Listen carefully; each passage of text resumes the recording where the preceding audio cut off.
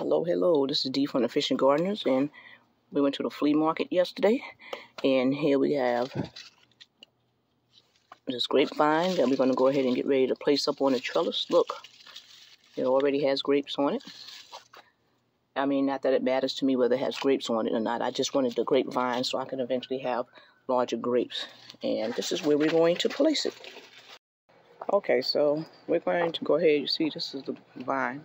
And we have that here, which I actually got a pot.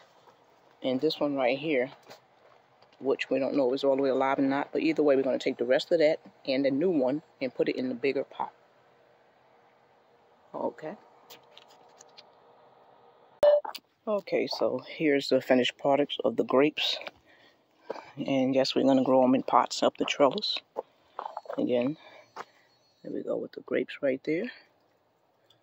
And we put them in bigger pots. And we also moved that one to a bigger pot. And that's just going to go ahead and travel up the trellis like the other one in there is as far as the grapes. My little grape sign right here. Put that there. So we have those grapes. We also have these muscadine grapes.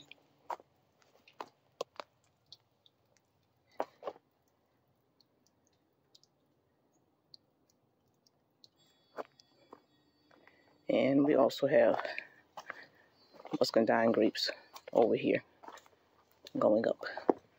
So,